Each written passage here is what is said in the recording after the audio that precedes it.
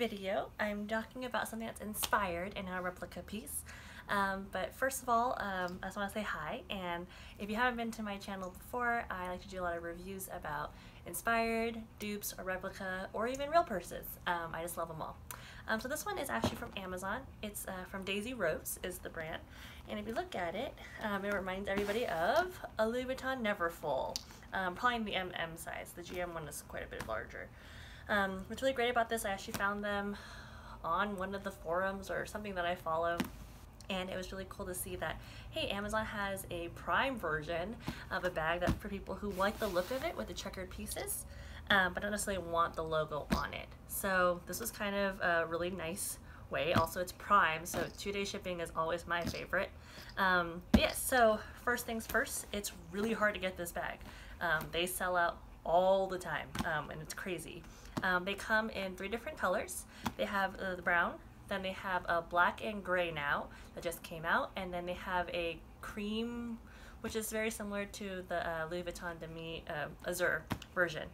So it's just like the Damier Ebene. I'm probably saying that wrong, but it's very similar to that, as you can tell. So the bag, I finally got my hands on it. I was up at like 4 in the morning trying to buy it, but I got it, and I was really excited. But yeah, so here's this baby. If you look at it, it has a red interior.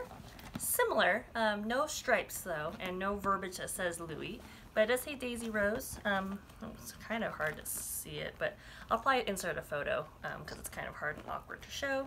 It has a zipper pocket and 2 pockets, which are nice right here, which is beautiful, and then the quick clasp to lock, as well as the hook on the side over here that you can hook, I guess, the pochette to, which is nice. Here are these straps, as you can tell. They are not the softest, I'm gonna be honest. I mean, it's not real leather, that's part of it. Actually, these are actually the problem for me, to be honest. They are peeling the sides, or the glazing, since this is not real leather, have started to peel. I'll send you again, insert a photo since it's kind of hard to see. But yeah, it's kind of a bummer because I actually really like the size of this bag and the look of it, but the handles have been kind of a problem for me. Yeah, the first bag I got actually was sticky.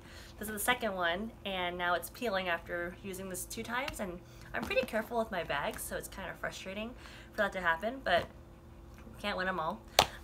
So anyways, yes, so I mean, besides that factor, the bag is great. It fits a normal Neverfull purse organizer, so a size large, I think, for most of them, which I do have, but I don't know about keeping this baby just because the straps are bothering me, to be honest. But I do like how open it is. It's a great work bag, travel bag.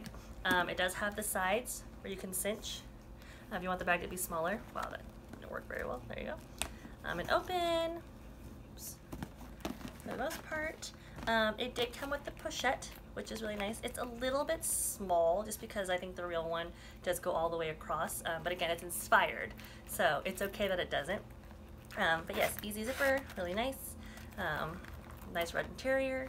Has a little wristlet option, which is how I was using it today at lunch, so that's perfect. And then also really easy to unhook. Oh, of course, I'm struggling now. And then hook it on the inside.